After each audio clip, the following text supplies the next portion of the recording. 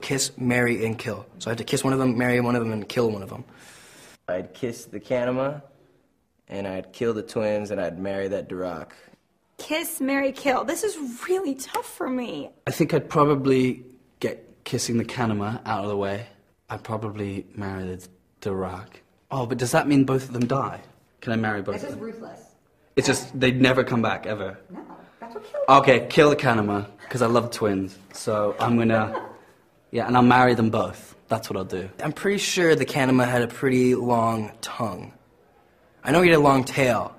So if his tail is anything like his tongue, then I want to kiss the Kanema. Oh, well, I've already kissed the Kanema. For pure Kanema purposes, I like my neck down, so at least functioning, so I would have to kill the Kanema.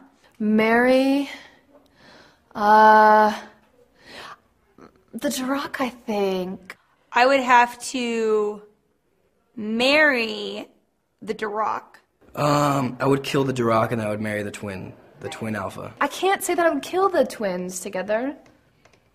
I would slay them until they were nicer. The alpha twin, I guess it's a 2-for-1 deal. I'm kissing, there's some incest going on somewhere in there. Yeah, I'm gonna go with the incest with kiss.